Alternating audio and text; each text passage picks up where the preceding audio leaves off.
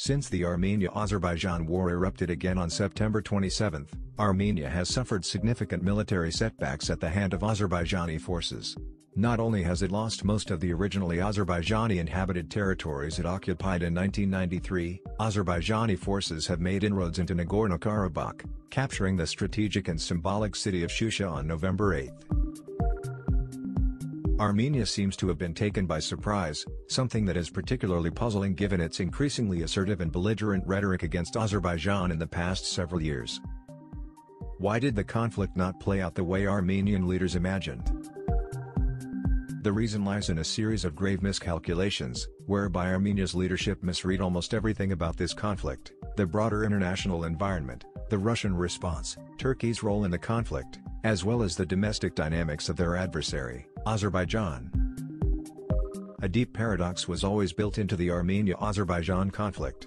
Armenia has a third of Azerbaijan's population, lacks its natural resources and key geopolitical location.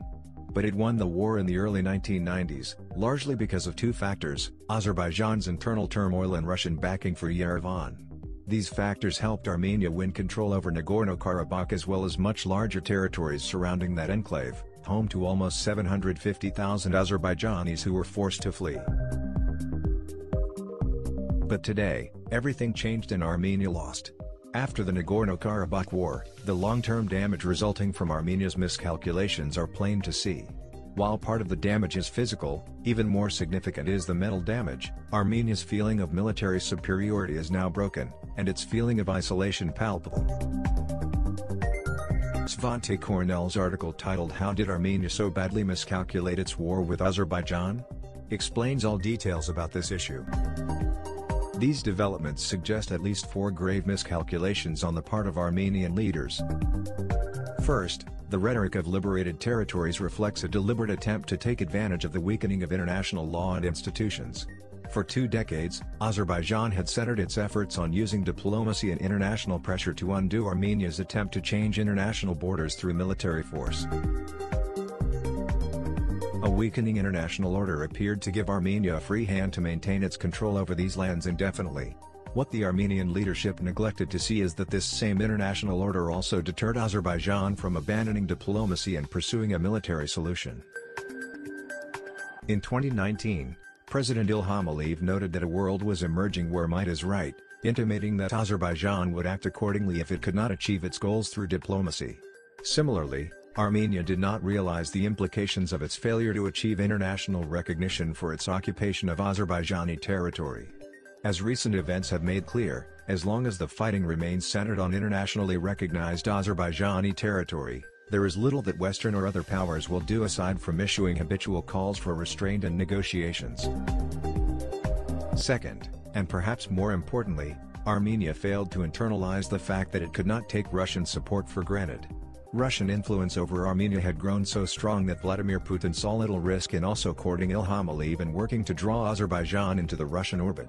Students of Russian strategy had long understood that the Kremlin viewed its influence on Armenia as a lever to achieve influence over Georgia and Azerbaijan, both of which carry much greater geopolitical significance. Several years ago, Moscow began selling large amounts of weaponry to Azerbaijan. Baku certainly paid higher prices than Yerevan, but this move should have caused Armenian leaders to fundamentally question their strategy of dependence on Russia, as Russia also worked hard to entice Baku to join Russian-led organizations like the Eurasian Economic Union. Like a poker player with a bad hand, Yerevan instead raised the stakes in a rather transparent bluff that Baku ultimately decided to call. While it remains possible that Moscow will step in and rescue Armenia, it is highly unlikely. Putin deeply distrusts Pashinyan and the way he came to power, and appears content to see him slapped in the face, perhaps in the hope that the Ancien regime will return to power in Yerevan. It is notable that Ilham Aliyev this past August moved to purge the remaining pro-Russian forces inside his government and openly complained to Putin of Russian military supplies to Armenia. Putin's cautious approach may reflect a need to play nice with Azerbaijan in order to retain some levers of influence over the most strategically important country in the Caucasus. Armenian leaders may have fundamentally failed to see that Russia, for all its bluster, is a declining power globally as well as regionally. While things could change, Russia so far appears to see little benefit from intervening decisively in this war, and even appears to seek to use the flare-up to insert Russian peacekeepers into the conflict zone. All in all, Armenia was much more isolated than its rhetoric would have suggested. Third, Armenian leaders failed to correctly analyze the growing linkages between the South Caucasus and the Middle East, and particularly Turkey's role in the region. Since 2015, a powerful nationalist force has been ascendant within the Turkish state, and increasingly sets the parameters of Turkish foreign policy. President Erdogan, himself an Islamist rather than a nationalist, has been pushed in a more nationalist direction, which has led Ankara to challenge Moscow both in Syria and in Libya. For Armenia, the fact that Turkish drones outsmarted Russian air defenses, at least in the Libyan case, should have led to considerable alarm and signaled the need for great caution. In spite of clear warning signs, like Erdogan's February 2020 statement that Karabakh matters as much to Turkey as it does to Azerbaijan, Armenian leaders failed entirely to anticipate the shift in Turkey's position on the conflict. In fact, through steps like their embrace of the Treaty of Sevres this summer, they accelerated that shift. Finally, Armenian leaders failed to grasp the recent internal transformation of Azerbaijan. For many years, Ilham Aliyev was hamstrung by the presence of various oligarchs around him.